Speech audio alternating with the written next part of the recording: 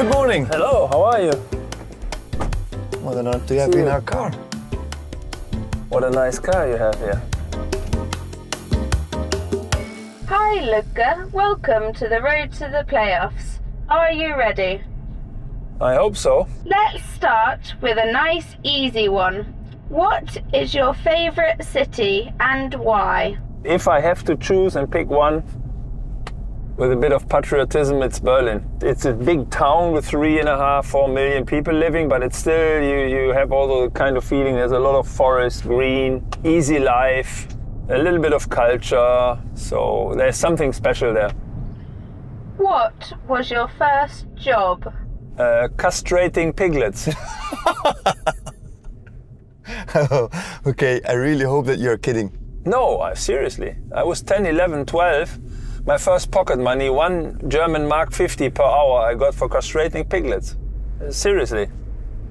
Tell us, what is the best idea you have ever had? Oh, la, la. Ooh, la, la, that's a nice question. To convince my parents to stop with the university and make show jumping my profession. What were you studying in university? Economy.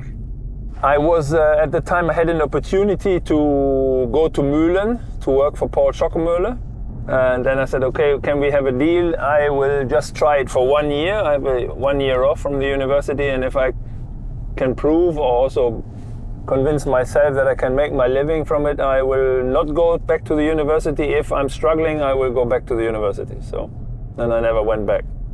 If you could go back to one event in history as an observer, when and where would you go to? I just quick out of my mind without thinking too deep. I would like to be one time in the locker room before a Champions League final, Liverpool against Bayern Munich. Because you support Liverpool. Bayern more, but of course then the next one is Liverpool. Yeah, because it's Jurgen Klopp. Yeah, okay.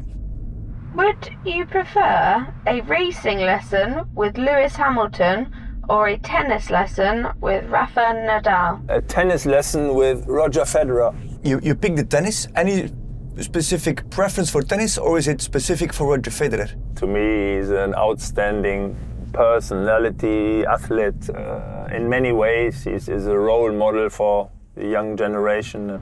Ludger, we have nearly arrived at your destination. We have one final question. Finish this sentence. When I win the LGCT Super Grand Prix, I will celebrate by...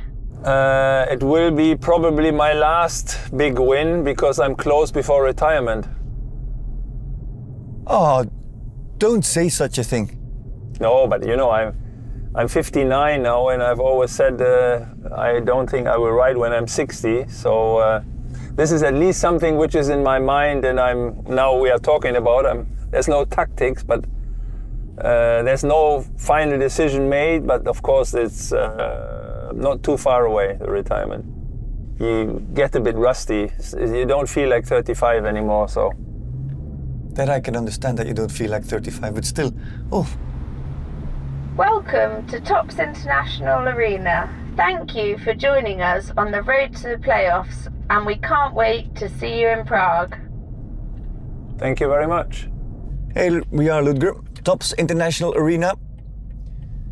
Thank you very much for being my passenger. Thank you very much. Next time. It's no Next problem. time. See you. Thank Bye. you. So.